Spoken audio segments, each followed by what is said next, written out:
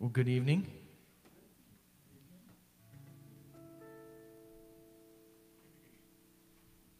Let's pray. Lord, we thank you for this evening, for bringing us here. Lord, we pray that you would enter into this building. Lord, you would fill this room and this place with your glory, with your spirit, Lord, and draw us into your presence.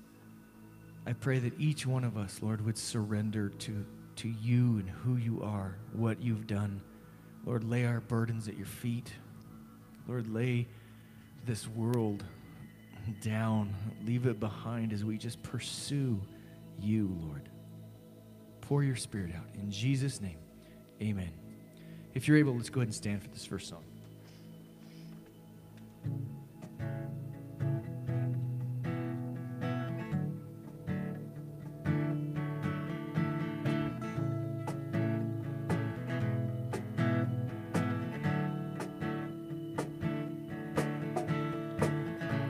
Where can I go from your spirit, Lord?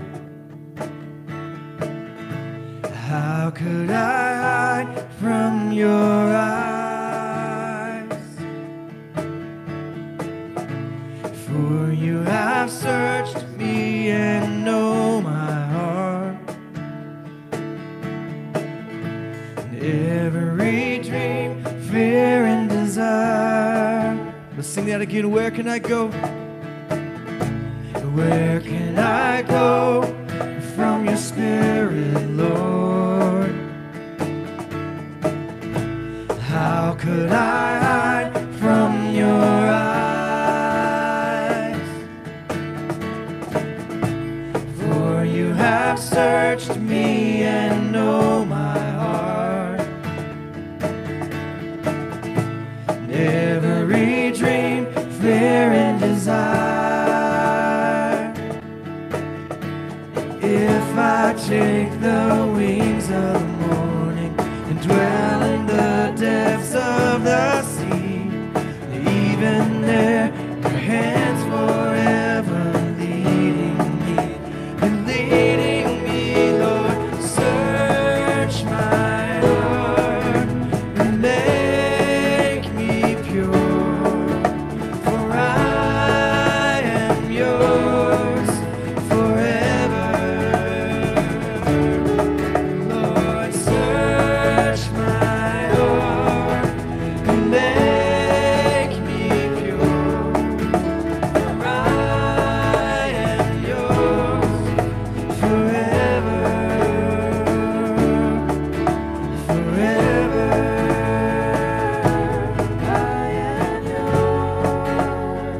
Where can I go? Where can I go from the Spirit, Lord? How could I hide from your eyes? For you have searched me and know my heart, every dream, fear, and desire. And if I take the wings of the morning, dwell in the depths of the sea, even there your hands forever leading me. You're leading me, Lord. Search my heart and make me pure, for I am yours forever. Lord, search my heart and make me pure, for I am yours forever, forever. I am yours. And if I take the wings, and if I take the wings of the morning and dwell in the depths of the sea, even there your hands forever leading me.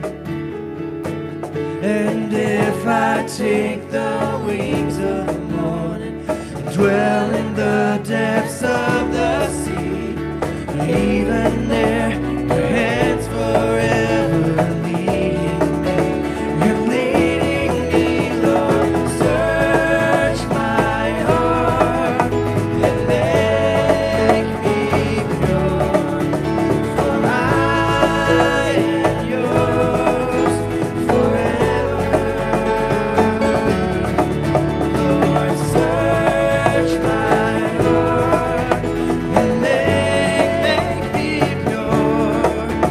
For I am yours forever. Sing, I am yours. I am yours. I am yours forever. I am yours. I am yours forever. Lord, search my heart. Lord, search my heart and make me pure. For I am yours forever. Forever, I am yours. Forever, I am yours.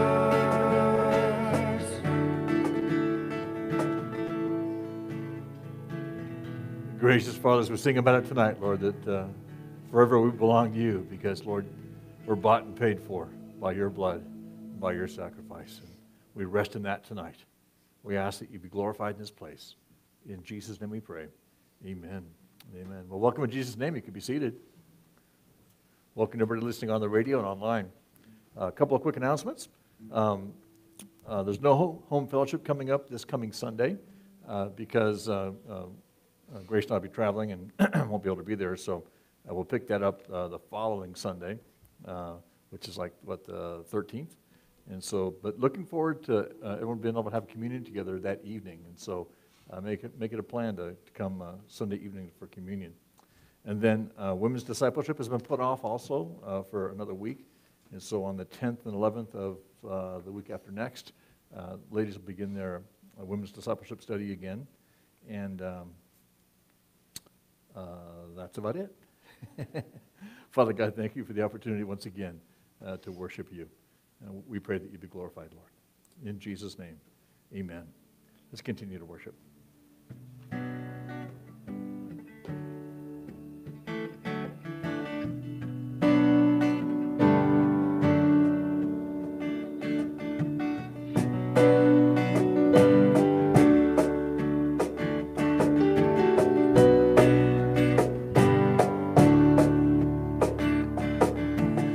Everything's on the altar now.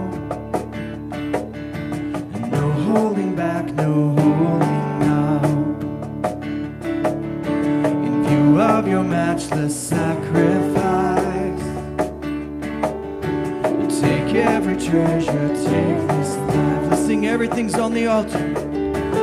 Everything's on the altar now. No holding back, no holding out. In view of your matchless sacrifice, take every treasure, take this life. All that I am for all that you are, my Lord. All that I have for all that you are. You're the pearl beyond price, greater than life. All that I am for all that you are.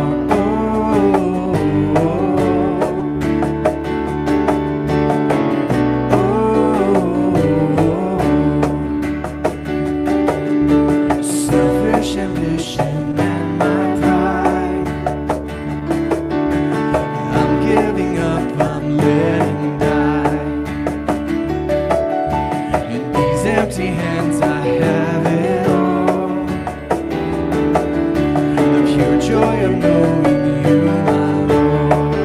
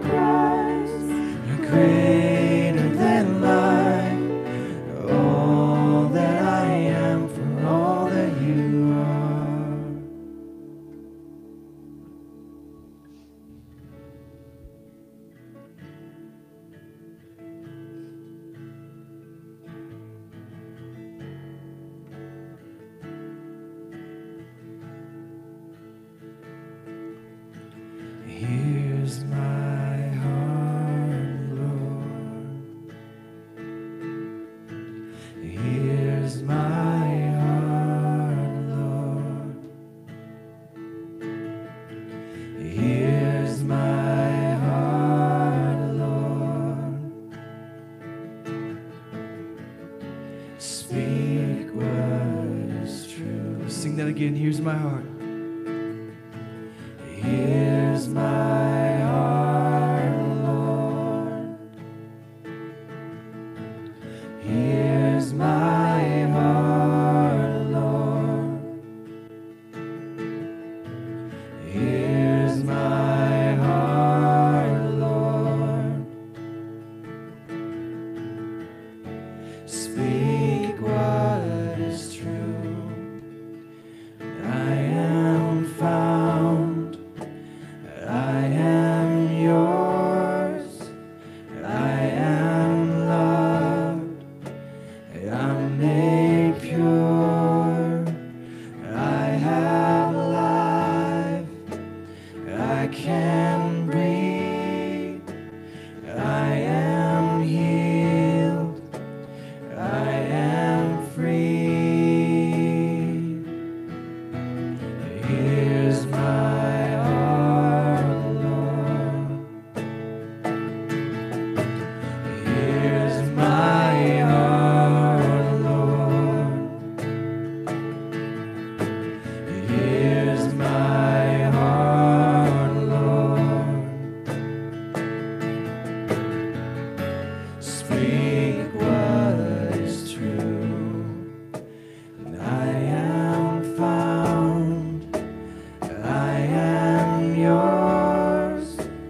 I am loved. I'm made pure. I have life.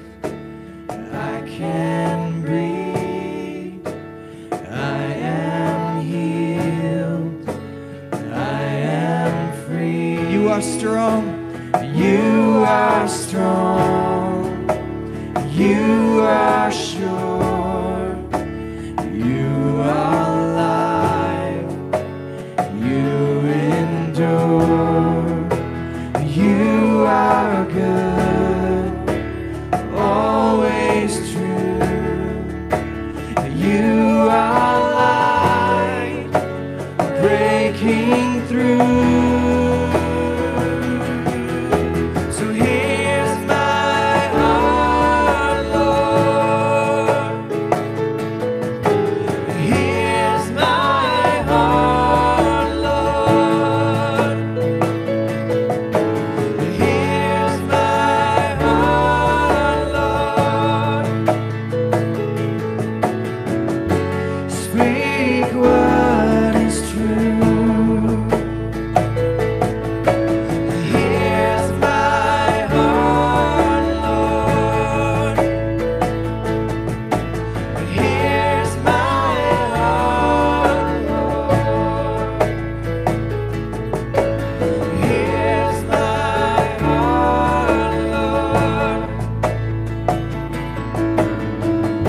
Speak what is true. Speak what is true. I am found. I am yours. I am loved. I'm made pure. I have life. I can breathe. I am healed. I am free. You are strong. You are strong. You are sure. You are life. You endure. You are good. Always true. You are light. Breaking through. You are more. You are more than enough.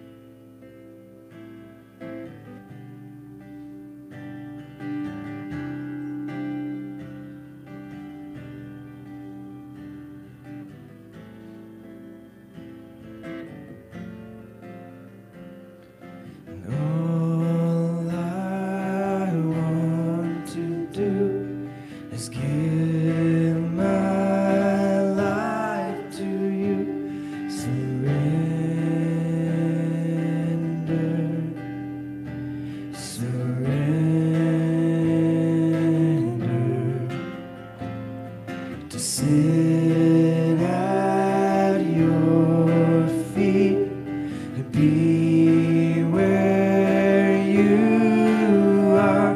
Surrender, surrender.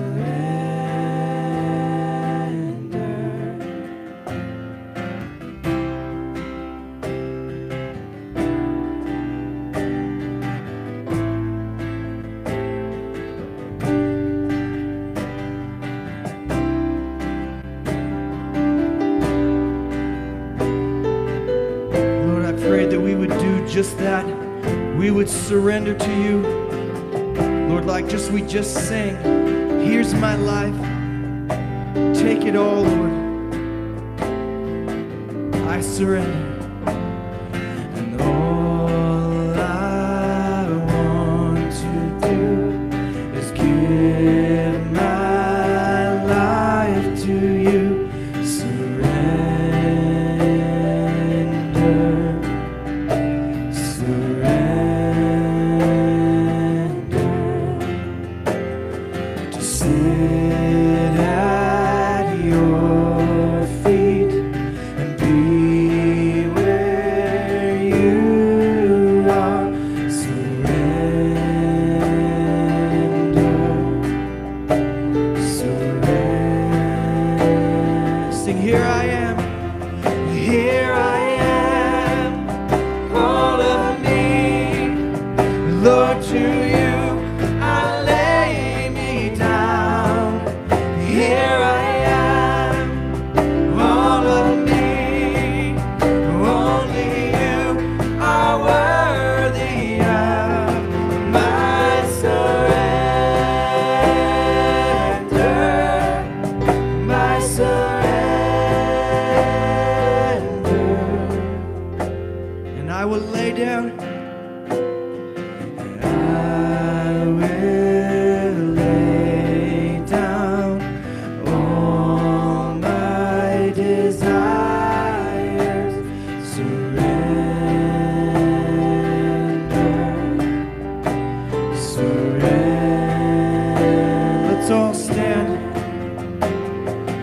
Only you, Lord, deserve my all. I surrender, surrender.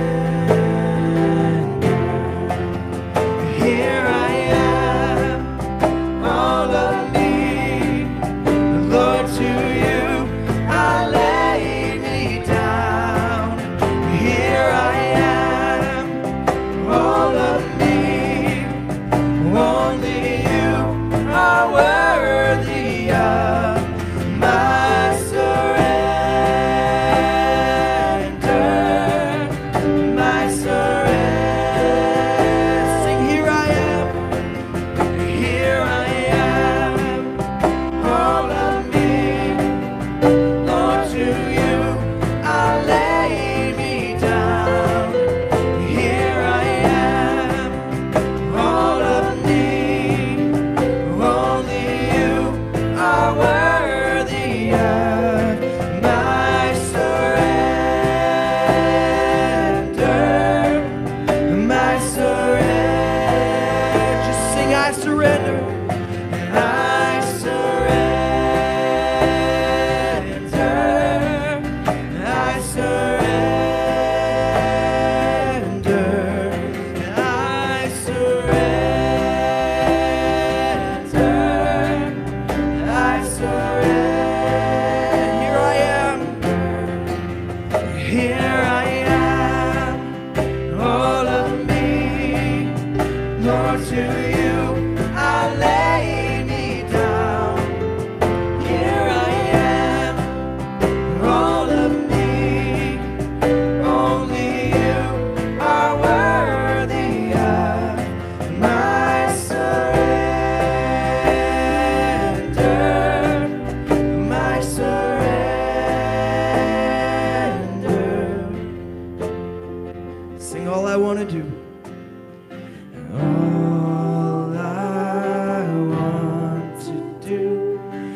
give my life to you.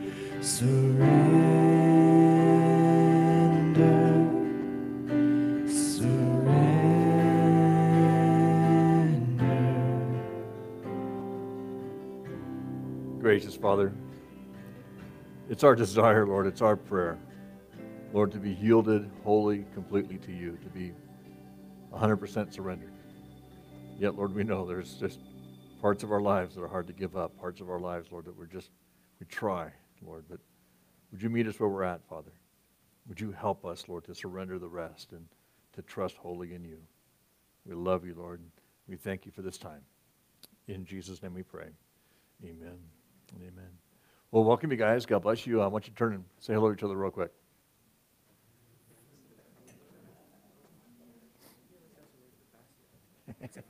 That's right.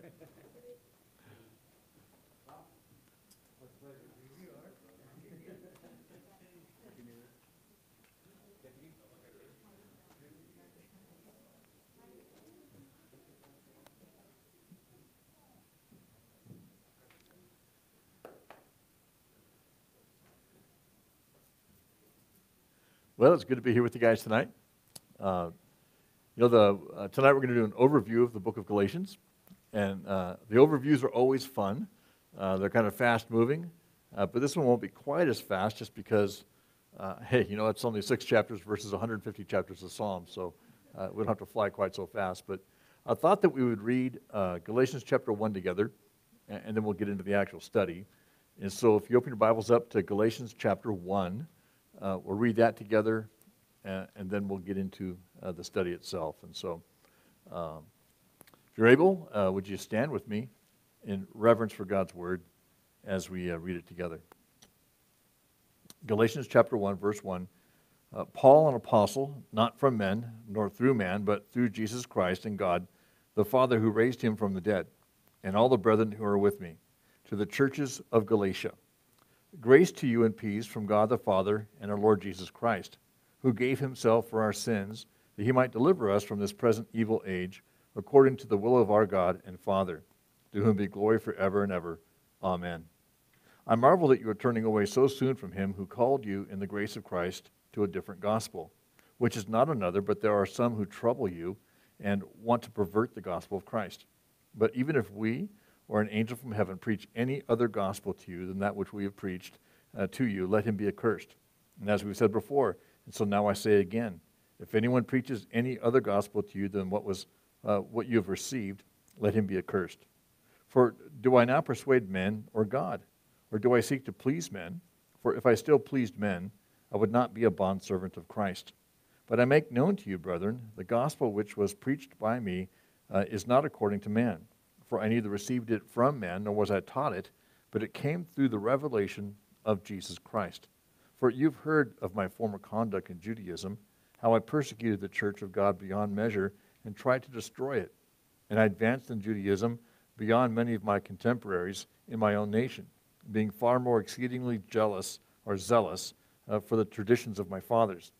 But when it pleased God, who separated me from my mother's womb and called me through his grace, to reveal his Son in me, that I might preach him among the Gentiles, I did not immediately confer with flesh and blood, nor did I go up to Jerusalem to those who were apostles before me. But I went to Arabia and returned again to Damascus. Then after 3 years I went up to Jerusalem to see Peter and remained with him 15 days. But I saw none of the other apostles except James, the Lord's brother. Now concerning the things which I write to you, indeed before God I do not lie. And afterwards I went into the regions of Syria and Cilicia, and I was unknown by face to the churches of Judea, which were in Christ.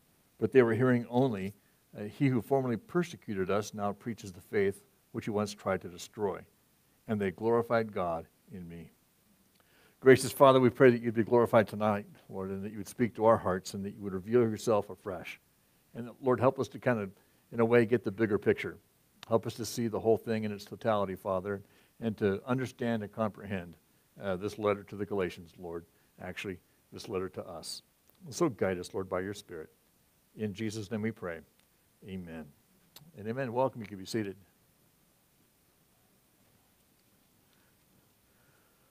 Well, I'll give my standard a disclaimer before doing any overview. As I was studying through this today, preparing for tonight, it's very, very tempting to go back through verse by verse and just cover all the cool stuff that God showed us. But we're going to kind of go through, kind of cherry picking some of the major topics throughout this book. The first thing is, this book was written to the churches of Galatia, plural, and not just like one city like Ephesus or Colossae, but Galatia is a region of what is today modern-day Turkey. And you can see over here on this map, I think you can see, this green area up to the right hand of what is today Turkey. That's the region of Galatia. And there were a number of churches in this area that Paul had traveled to, actually these towns, and he started Bible studies there. He started ministering to people.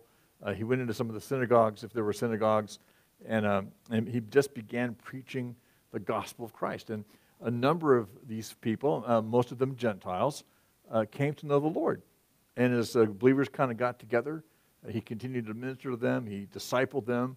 And then he left them with people in charge. Okay, now you're the pastor, so to speak. And he would leave, go to the next town, and go to the next town.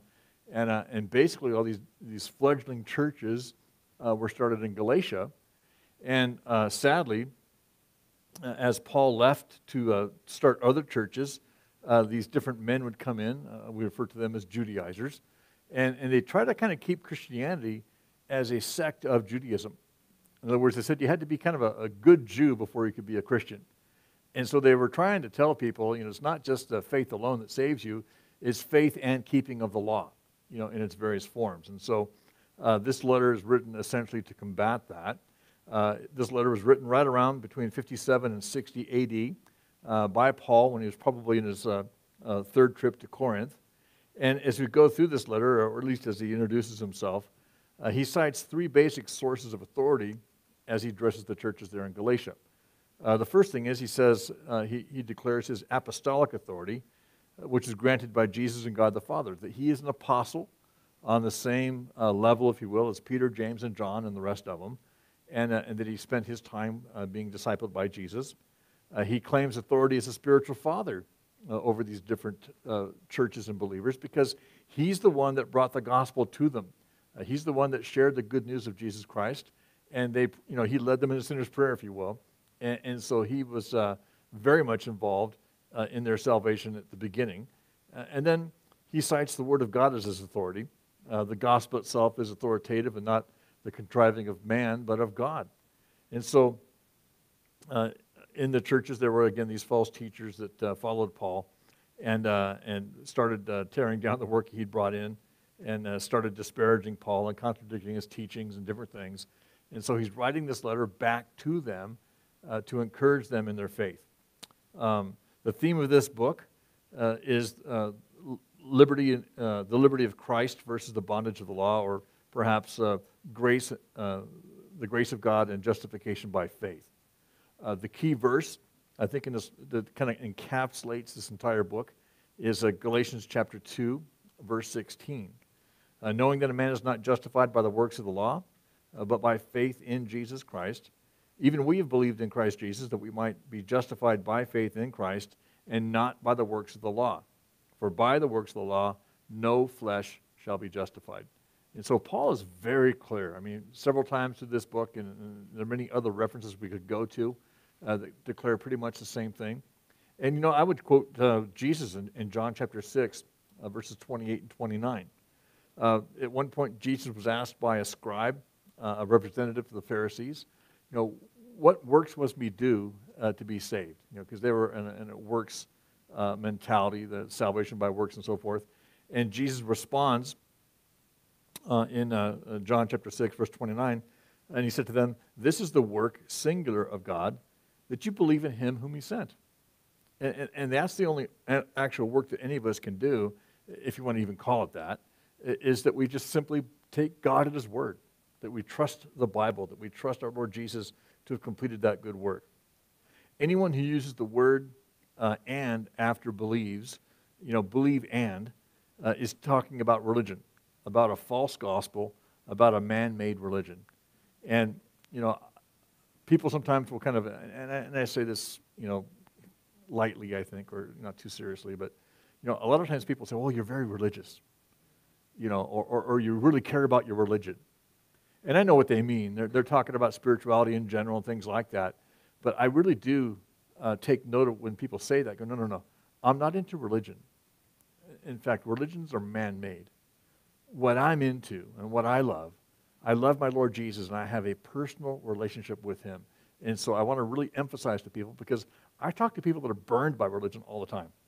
I mean, I had a 2-hour discussion with my brother yesterday, or day before yesterday, and he was talking about his frustrations with the religion that we were brought up in.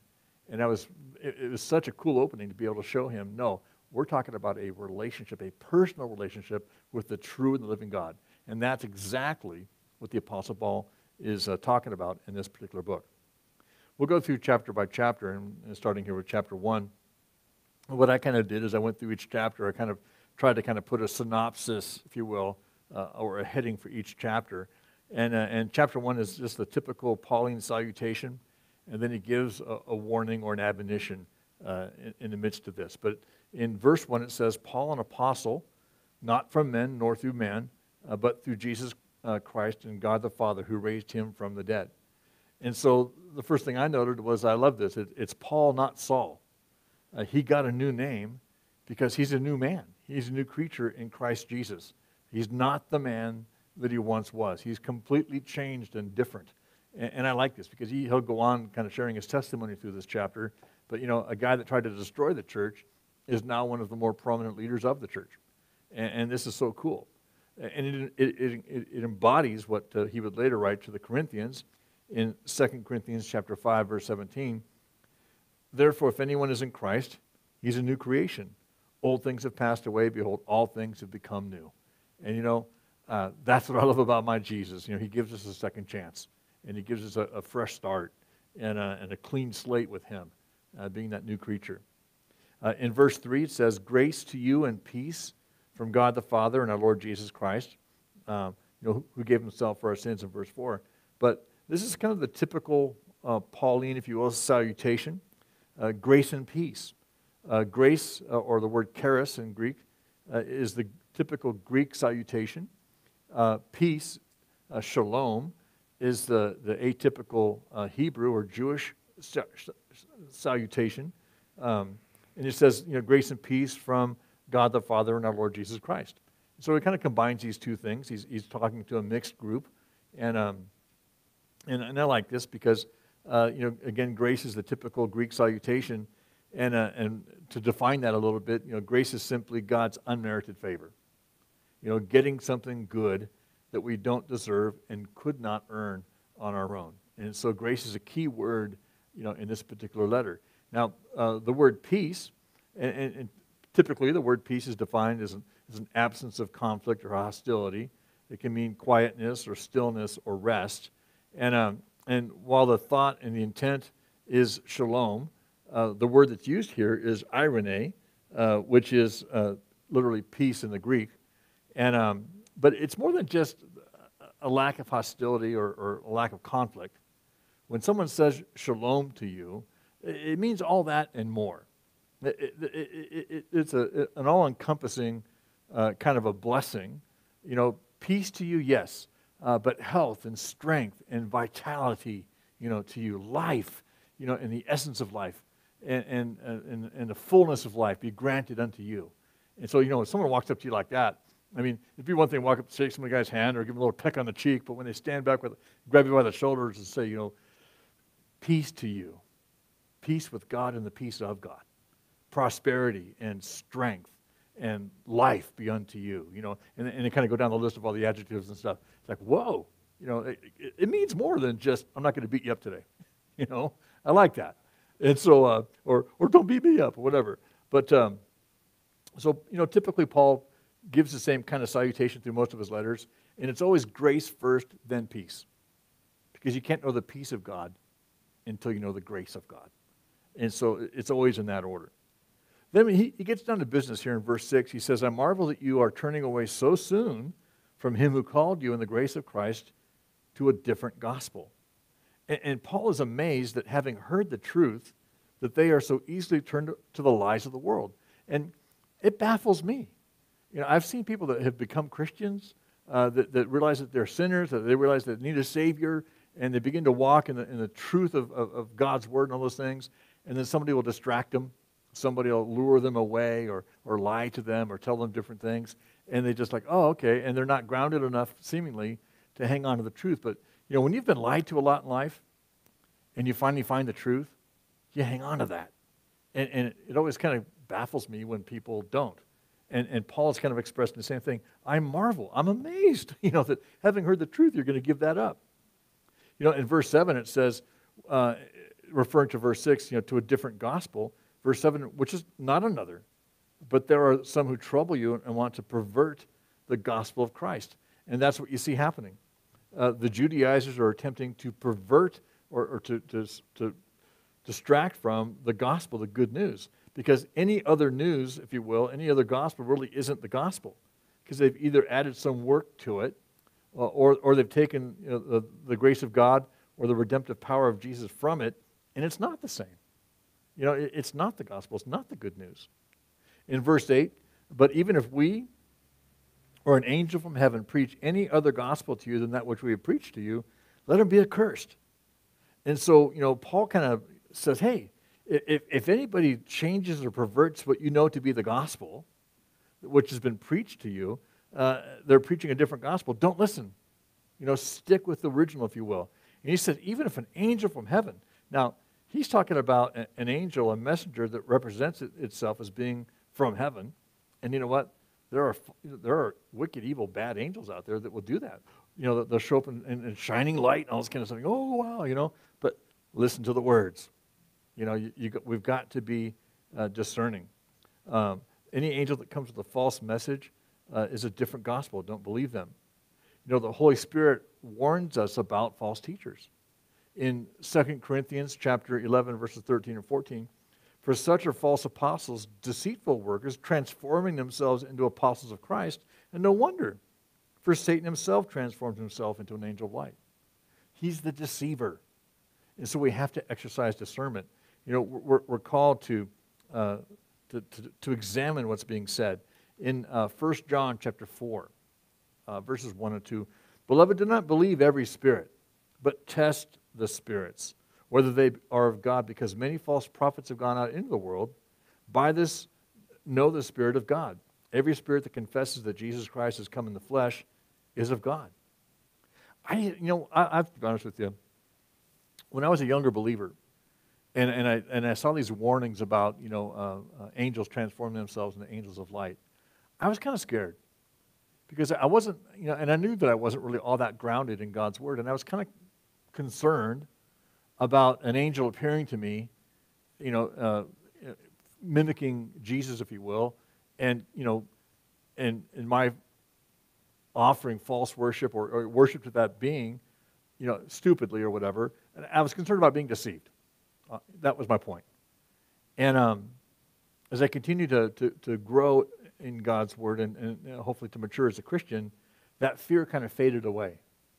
Because I've spent the last 30 years trying to learn the voice of my Lord, trying to understand his ways. And I know that we can compare the things that we hear, whether it's from a human being or from your TV set or from an angel or whatever, whether it's consistent with what the Word of God says. The Holy Spirit's in us, and he gives us the ability to discern those things. And you may not always be able to put your finger on chapter and verse, but the Holy Spirit will protect us and guide us in these things. And so we have to be discerning and even ask the question at times. But anyone or anything or any being that is truly of God will not contradict the Word of God, period. God doesn't contradict himself. And so we need to test what's said against the Word of God. When we look at the practices of the church today, we have to kind of consider, well, is what the church is doing today, is this of God? I mean, is this what God has called us to? And I know different churches have, different styles of worship, sometimes different styles of teaching, or, the services are kind of, different orders and things. And I believe there's a lot of liberty in Christ, and there's a lot of liberty in denominationally and that kind of stuff to do different things, because God uses a wide variety of things.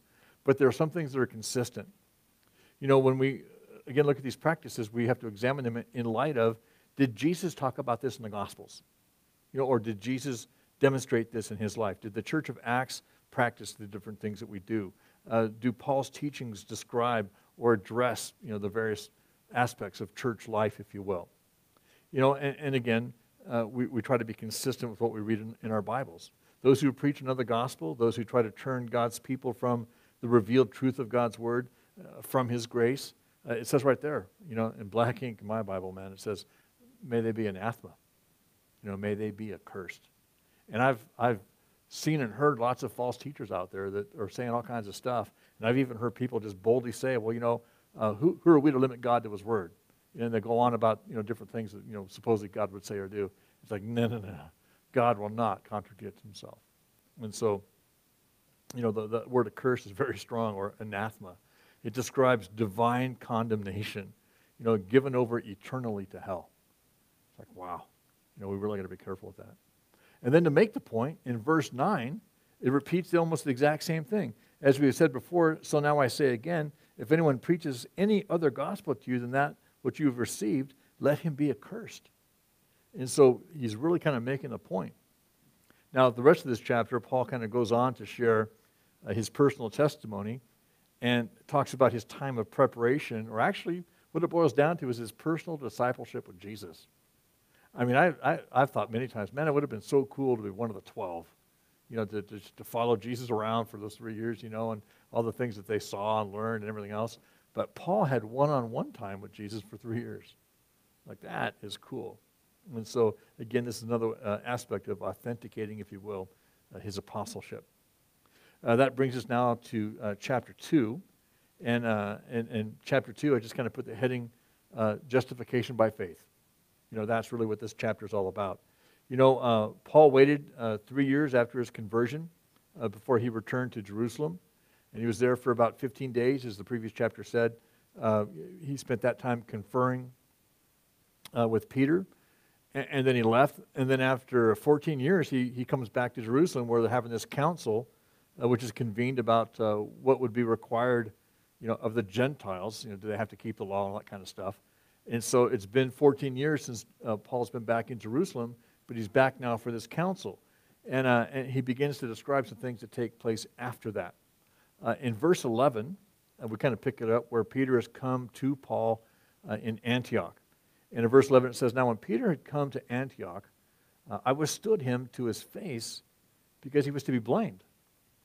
Now this is kind of interesting because most people, when you read the Bible, you want to talk about the church, and everybody gets along.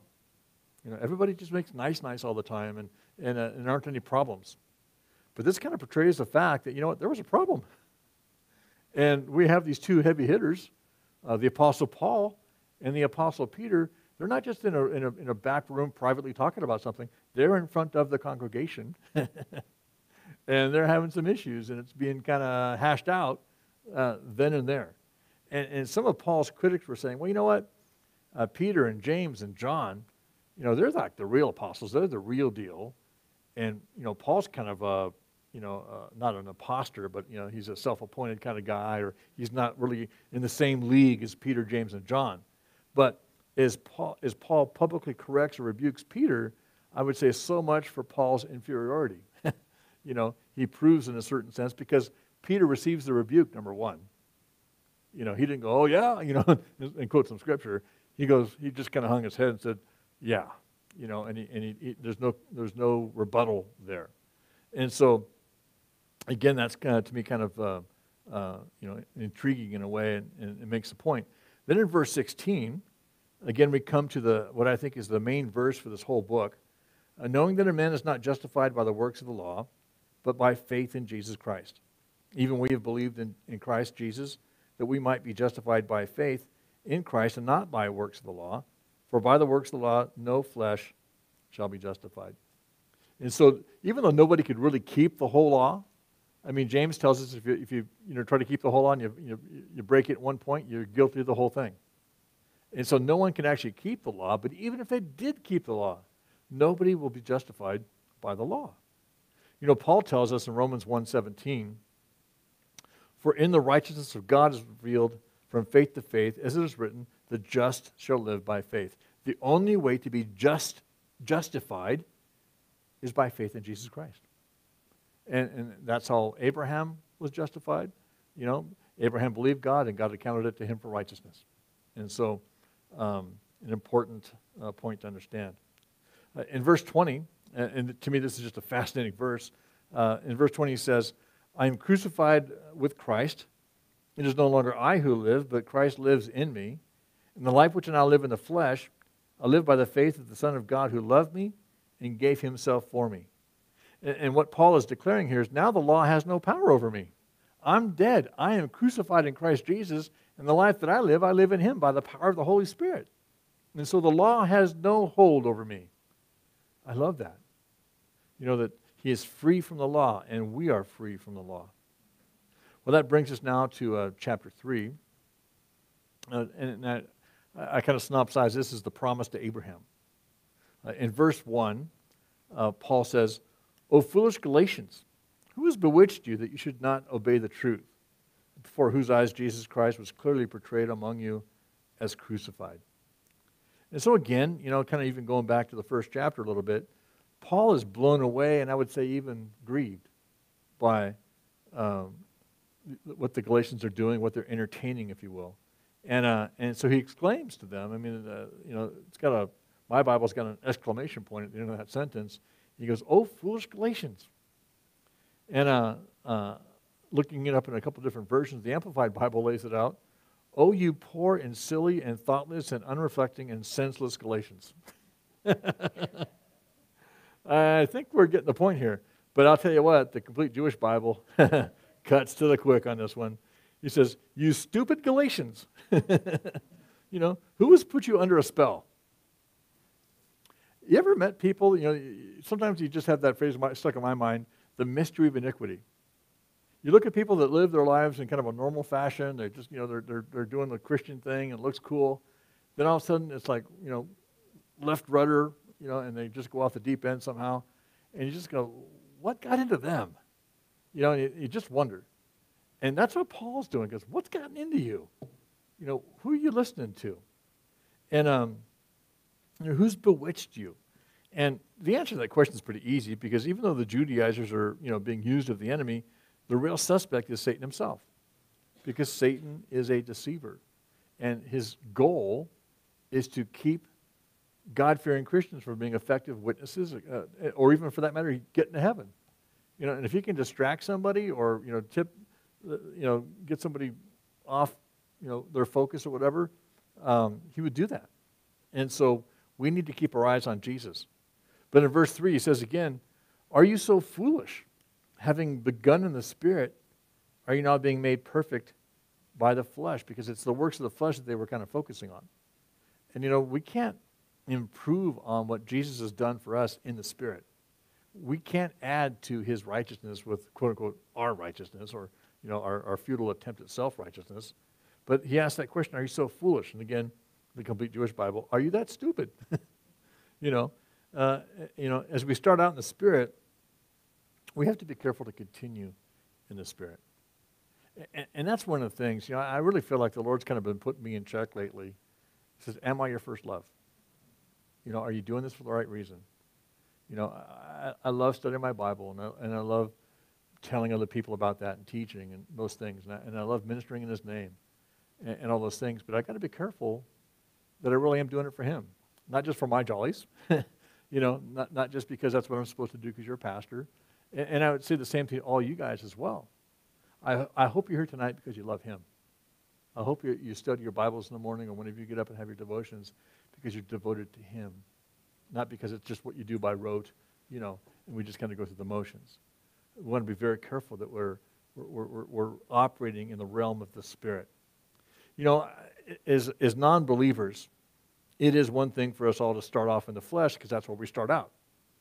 But we start off in the flesh, and then we move into that spiritual realm when we become born again.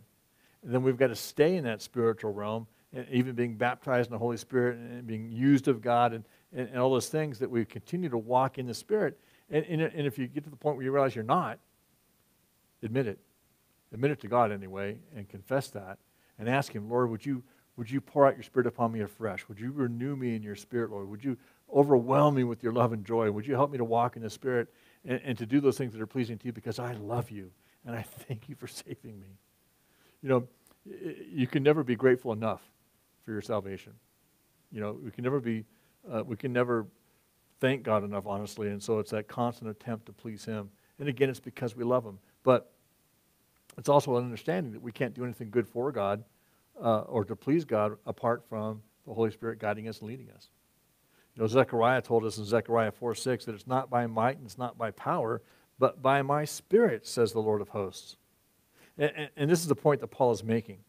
Having begun in the Spirit and trusting in Jesus for their salvation, trusting in their faith in Christ to be accounted by God for righteousness, the righteousness which is of Christ through faith, they're now endeavoring by the law to improve on that righteousness. And it's like, how can we improve on it? You know, all we can do, honestly, is mess it up. You know, if you look at the Ten Commandments, and the second commandment says, you know, make no graven images of God, essentially. Nothing on heaven, from heaven above, earth below, nor bow down to them and worship them. But the premise behind that is that if we try to make a picture of God or a statue of God or an image of God in some respect, even if we made the most beautiful statue that mankind has ever seen, it would fall so far short of the reality of God that it would be insulting to God. I mean, all the moms in this room, or big sisters even, have had a child or a sibling or a nephew or niece or something like that draw a picture of you. And they get the crayons out, you know, and they just, you know, do the tight-fisted crayon drawing. And they go, look, Mommy, this is you. And you look and think, oh, that's nice. You know, and you just, you know, and you realize, you know, that you've got more than 3 hairs on top of your head, you know, and your eyes are on the same, within 3 inches of each other, you know, and you get this whole, you know, Picasso-looking kind of picture that's supposed to represent you. And coming from a little child, you know, you're just gracious, and you go, oh, that's nice. But if you had an artist, the most skilled person on the planet, present you with a picture that just made you look stupid and ugly, and wanted to charge you $1 million for it, or whatever, you'd be kind of going, get out of here, you know? What kind of artist are you? But that's kind of like what we try to do sometimes. We try to develop this image of God. I mean, I think Surfer Jesus looks pretty cool. Blonde hair, blue eyes, wind blowing, you know. Reminds me of me. No, not really. But I mean, I think the Surfer Jesus pictures look pretty cool. But as handsome as that guy is, that's not God. You know, and it's not even a good depiction of him. It might be a good depiction of a human being, but not of a God who's high and lifted up and beyond all that. And so we've got to be careful in the same respect that we don't try to improve on the gospel of Jesus, because it's blasphemy. The righteousness of Christ is complete. And that was the error, really, of the religious leaders, the Pharisees, and the people of that day, trying to develop a righteous standing before God by their own merit, by their own self-righteousness, which really isn't righteousness at all. You know, Paul, in this chapter, Paul goes on to use Abraham, Sarah, and Hagar as examples of walking in the Spirit. You know, they're producing offspring in the Spirit who are free, as opposed to offspring in the flesh who are in bondage. And then in verse 24, Paul gives us an example of, or not an example, but he gives us the purpose, if you will, of the law. In verse 24 it says, therefore the law was our tutor, or in King James, our schoolmaster, to bring us to Christ, that we might be justified by faith. And so the law became our schoolmaster, our tutor, to bring us to faith, driving us, if you will, to the cross. The whole purpose of the law was to show us that we were failures. The purpose of the law is to show us that we're sinners, and that we would come to that place where we would see our need for a Savior. You know, getting a pardon doesn't mean anything unless you realize that you're being convicted of a crime. You know, getting a get-out-of-jail-free card means nothing unless you've got handcuffs on. You know, then it means something. And then verse 28, there is neither Jew nor Greek, there is neither slave nor free, there is neither male or female, for you are all one in Christ Jesus. And so Paul kind of lays out, because the Jews thought they were superior to the Gentiles. And even the quote-unquote Jewish believers had this idea, the Judaizers in particular, that somehow they had an edge on the non-Jewish Gentile, believers. And so Paul kind of lays out, there's neither Jew or Greek, there's neither bond or free, there's neither male or female. We are all one, we are all equal in Christ Jesus. And I've heard many an accolade, describing Billy Graham or Pastor Chuck or a bunch of different famous teachers and preachers. And godly men, no doubt. But you know what? At the foot of the cross, we're on the same level. And and if you're the most newbie believer, hot off the press, you have the same standing as the Apostle Paul, for that matter. And so we're all one, we're all equal. We have an equal standing in Christ Jesus, and the things that previously separated us no longer do. I love being in fellowship because of all the mixed bag of nuts that God kind of brings together. God likes variety, and so he throws us together, and many of us have different lifestyles, different attitudes about things, all kinds of stuff, but what's the common thing that draws us all together? Jesus. He's that thread that runs through all of our lives, and that's why we get along so well. Anyway, that brings us to chapter 4, and chapter 4, I kind of gave it the heading, freedom from the law, because that's kind of what Paul, I think, describes. In verses 4 and 5, he says, but when the fullness of time had come, God sent forth his Son, born of a woman, born under the law, to redeem those who were made under the law, that we might receive the adoption as sons. And so, when the fullness of the time had come, essentially at the predicted time, in the predicted way, at the predicted place. I like that. Again, it's the fulfillment of prophecy. And then it says, he came to redeem us. He didn't came to advise us. He didn't come to hang out. He came with a point in mind that he was going to redeem us, to redeem those who were under the law, who were condemned by the law, and he came to pay the price for us. He paid the redemption price. Jesus told his disciples in Luke chapter 19, verse 10, for the Son of Man has come to seek and save that which is lost. And you know what? He got to the earth, and the planet's full of them. You don't have to seek, didn't have to seek too hard, because we're all over the place. In verse 11, it says, Paul says, I'm afraid for you, lest I've labored for you in vain. Paul is concerned for their spiritual well-being. He's hoping that he hasn't wasted his time with them. If you've been walking with the Lord for any amount of time, and you've met other believers, and some are strong believers, some maybe are having, some more issues in their life, maybe they're not as strong or as grounded or whatever, but there are times when we'll maybe try to help a brother or sister, and you get to a point where you realize you're concerned for them. You're praying for them. You hope that they'll get past the trial they're going through. They get past perhaps the crisis in their faith or different things. And there's times when we see people struggling spiritually, and we begin to pray for them, hopefully more earnestly, because you see they're in danger. And that's exactly where Paul is. He's concerned for their salvation, because as you toy with these things, and he's going to say it pretty clearly here in a couple of verses, so man, if you think you're going to go this route, you're not saved. And so it is concerning. In Hebrews chapter 10, verse 38, now the just shall live by faith, but if anyone draws back, my soul has no pleasure in him. And so it is a one-way ticket in a certain sense. We've got to keep moving forward. Because if we draw back, God's not going to be happy with that. And so we don't want to be in that category of quote-unquote, backsliding. In chapter 5, I call this righteousness by faith. In verse 1 he says, stand fast therefore in the liberty by which Christ has made us free, and do not be entangled again with a yoke of bondage. Stand fast, stand firm, hang on tight. And I've watched sometimes these movies, where they show these ships at sea and big storms are raging, all that kind of stuff. And you see these guys out there, they're not just out walking around, whistling and stuff. They're hanging onto the rail. They're hanging onto the catwalks. They're hanging onto ropes or something, because you know what? Sometimes during those storms, if you don't hang on, you're going to get tossed overboard. And so, he's telling them, stand fast, stand firm.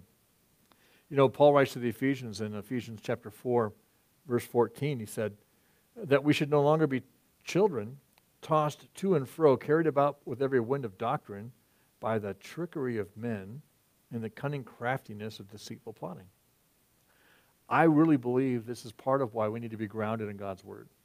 Because people are going to come at times. We are going to be tested in some of these things. And we need to study, to show ourselves approved unto God, workmen that need not be ashamed, rightly dividing the word of truth. Like I was telling my brother the other day, he was so wrapped up in his own moral standard of he really values the truth, and he really wants to hang his hat on the truth. And so, well, you know what? The coolest thing is when you know the truth, you'll recognize the lies. And you'll recognize the lies of this world. And Jesus said, if you continue in my word, you be my disciples indeed, and you know the truth, and the truth will set you free. The truth sets us free from sin. The truth sets us free from death. But it also sets us free from the lies of this world. That they don't have an effect on us anymore. And so basically know what you believe and why you believe it. We've been set free from the bondage of sin and death, set free from religion and from the law. And we don't need to get tangled up in that again.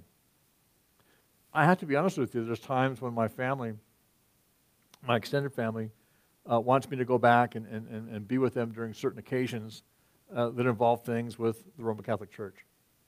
And I have to tell you, I'm really leery of that. I don't want to get tangled up in the old stuff. It'd be like going back and say, hey, and getting involved in some of the fleshly things that I did before I got saved. I don't want to get tangled up in that either.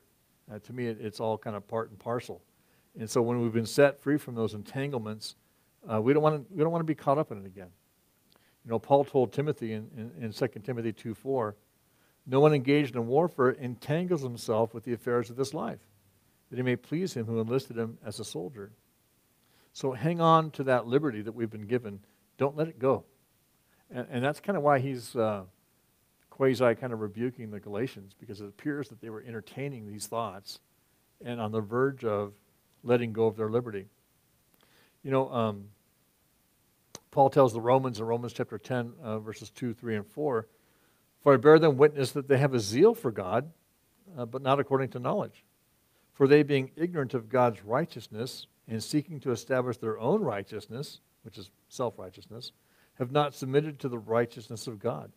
For Christ is the end of the law for righteousness to everyone who believes. I don't want my righteousness. It'll do me no good. What I want, what I need, is His righteousness covering me. Because my righteousness stinks. There's nothing good about it. And so the righteousness of God is what saves us. In verse 2, he says, indeed, I, Paul, say to you that if you become circumcised, Christ will profit you nothing. This is a heavy verse. Paul is warning them that if they get circumcised in an attempt to gain a better standing with God, to somehow ensure their salvation, or to somehow fulfill the law in an attempt to be righteous, then they will lose His righteousness, okay, which is losing righteousness, period. And the sacrifice of Christ will profit them nothing. This is just an intricate way of saying, if Jesus' sacrifice, if His righteousness isn't accounted to them, then He is of no profit to them. That means they're lost. That means they're standing with their own righteousness on that last day. And that's not going to cover it. That's not going to take care of things. In verse 4, Paul says, you've become estranged from Christ, you who attempt to be justified by the law. You have fallen from grace. Paul is saying that if we attempt to justify ourselves by keeping the law, we become estranged from Christ and have fallen from grace. We read in Ephesians 2, 5, and 8, for by grace you're saved. And I would just put in parentheses next to that, or not at all. You guys maybe have heard that saying, that phrase, know Jesus, K-N-O-W, Jesus, then know peace, K-N-O-W, peace. Then know Jesus, N-O, Jesus, N-O, no, peace. And I would tell you, no grace, no salvation. That's what Paul's laying out. We're either saved by grace or we're not saved at all. And so to add works to it is just, it's wrecking it. It's perverting it. In verse 8, this persuasion does not come from him who calls you. They didn't get this idea from the Bible. They didn't get this idea from Jesus. They might have got it from the angel Moroni. They might have got it from some false prophet out in the world, okay, but it didn't come from Jesus. And so it's amazing the things that people will come up with. And I've told people before, you're not going to come to that conclusion by reading the Bible, by studying the Bible. And then I want to just draw your attention lastly here in chapter 5 to verse 16. Paul says, I say then, walk in the Spirit, and you shall not fulfill the lust of the flesh. So walk in the Spirit. It's kind of an imperative almost. Do this. Move in the Spirit. Live and abide in the Spirit. He goes on to describe the works of the flesh as opposed to the fruit of the Spirit. And it's kind of interesting. As we've gone through this book, the works are considered fleshly or evil, right? Bad. And so it's the works of the flesh. And it goes on down this long list of sins. But then when you get to the fruit of the Spirit, that's different. See, work involves effort, and it's our effort. But fruit is just what happens naturally in a person's life when they're walking in the Spirit. You don't have to, you don't hear the apple tree out in the backyard groaning and moaning trying to produce fruit. It just happens. And so,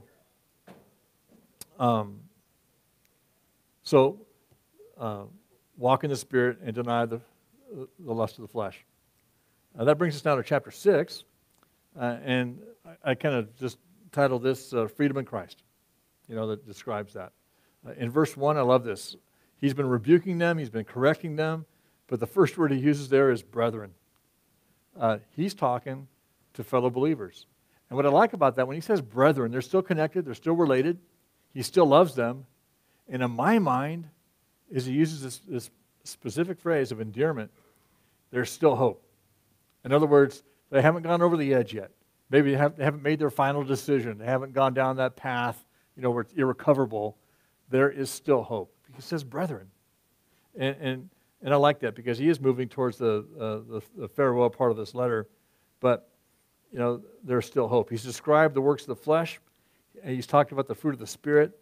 Now he moves forward in the Spirit, addressing really the ministry of restoration. And that is helping people to be reconciled to God, encourage them to walk in the Spirit. Because I'm sure in the churches of Galatia, there are some that are right on still. They're moving in the Spirit the way God's intended them to, the way they were taught by Paul. There are probably some that have kind of started going back to keeping the Sabbath and maybe getting circumcised. Who knows what? Some aspect of the law. And the next thing he talks about is restoration. How do you restore somebody? And all you really do is you just take their hand and you put it in the hand of Jesus. Say, hey, you can pray and ask for forgiveness. You can realize the error of your ways and repent of that and turn around and go another direction. And so that he starts off, if a man is overtaken in any trespass, you who are spiritual, restore such a one. Help them, guide them, point them in the right direction. And that's what we're called to do. And do it in humility, because considering yourself lest you also be tempted. And so he's going to have some kind of final exhortations here. In verse 2, he says, bear one another's burdens, help each other out. In verse 3, he says, for if anyone thinks of himself to be something when he is nothing. In other words, he's encouraging them to walk in humility, not to be arrogant about anything. In verse 6, one of my personal favorites, he says, let him who is taught the word share in all good things with him who teaches. So support your local pastor. In verses 7 and 8, he kind of, again, part of the exhortation, he gives a warning. Do not be deceived. God is not mocked. For whatever a man sows, that will he also reap. For he who sows to his flesh will of the flesh reap corruption. But he who sows to the Spirit will of the Spirit reap everlasting life. And so a warning and an exhortation, I think, there. Don't be deceived. Be careful, what you sow, because that's what you're going to reap. And so you want to make sure that you sow to the Spirit as opposed to the flesh. We've got to be careful. Sometimes I think we don't even realize at times what we're sowing. We're just moving along, And we might realize down the road somewhere, but we got to kind of be circumspect in those kinds of things. In verse 9, he says, let us not grow weary while doing good, for in due season we shall reap if we don't lose heart. So bottom line is, don't lose heart. Keep plowing, keep sowing, keep moving forward in the Spirit, trusting that God will make it fruitful. In 1 Corinthians 15:58, nothing that we do for the Lord is done in vain. That He'll use it if we're seeking to please Him. And then in verse 10, therefore, as we have opportunity, let us do good to all, especially to those who are of the household of faith. And so as we have opportunity, do good. Do the right thing.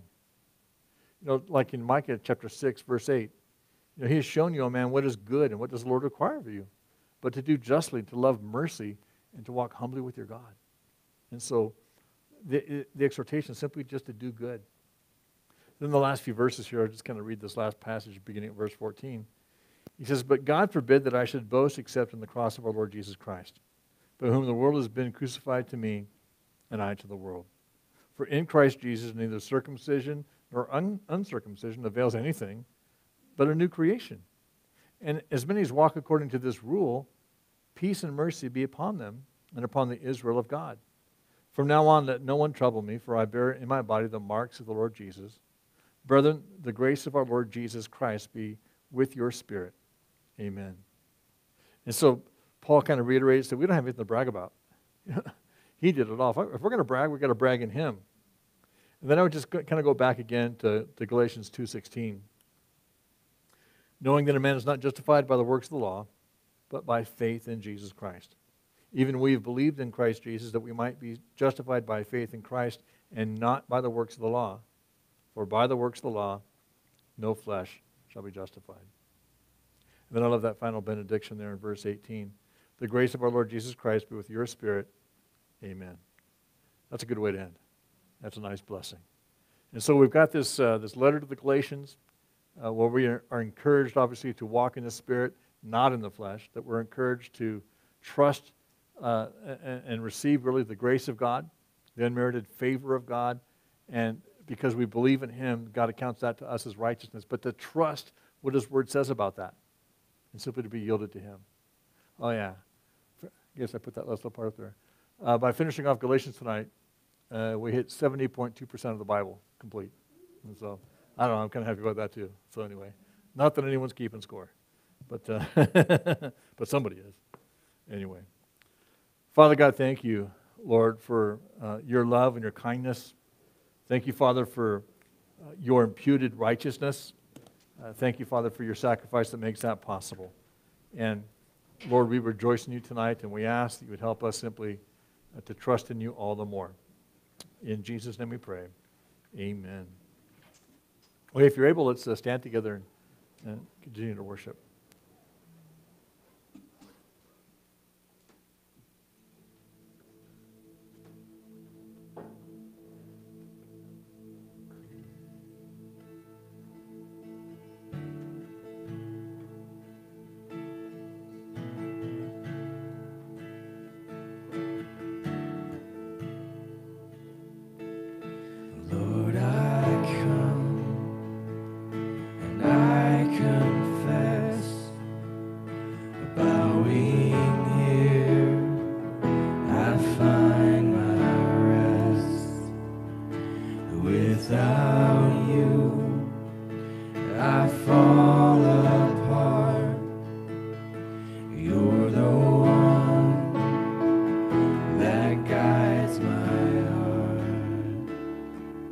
Sing that again. Lord, I come, I confess. Lord, I come, and I confess, bowing here, I find my rest. Without you, I fall apart. You're the one that guides my heart.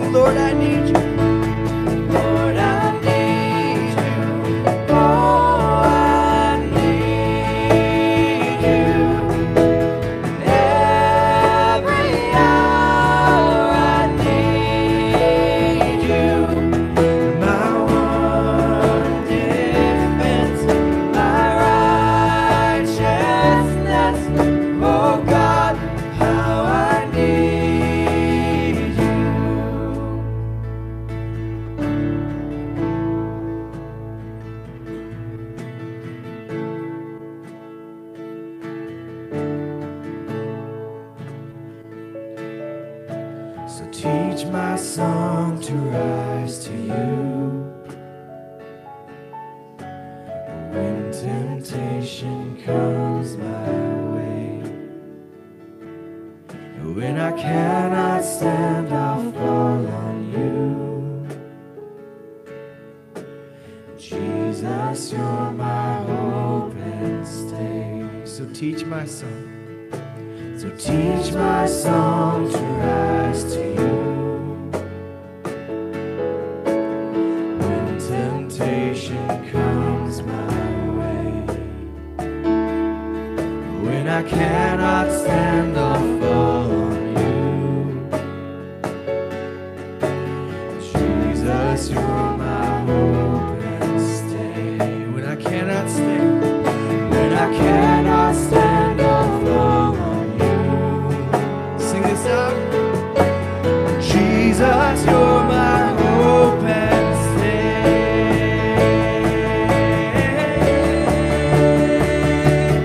Lord, I need you. Oh, I need you. Every hour I need you. My one defense, my righteousness. Oh God, how I need you. Lord, I need you. Lord, I need you. Oh, I need you. Every hour I need you. My one defense, my righteousness. Oh God, how I need you. You're my one defense, my righteousness. Oh God, how I need you. When I cannot stand, I'll fall on you. Jesus, you're my hope and stay. When I cannot stand, I'll fall on you. Jesus, you're my hope and stay. Gracious Father, we acknowledge you as our hope, our stay, Lord, our righteousness, Lord, the only truth we'll ever know, the best life that there'll ever be. Lord, you're everything to us, and we rejoice in you tonight. We ask, Lord, that you'd be glorified in our hearts and our lives. We pray this in Jesus' name. Amen. The Lord bless thee, The Lord bless thee, and keep thee. and keep thee. The Lord make his face to shine upon thee, and be gracious unto thee, and be gracious unto thee.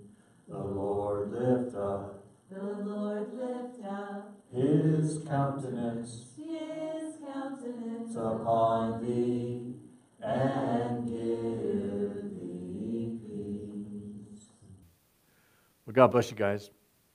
Pray you have a restful, peaceful night tonight. That, again, you just kind of wake up, fired up, freshed up, and ready to go.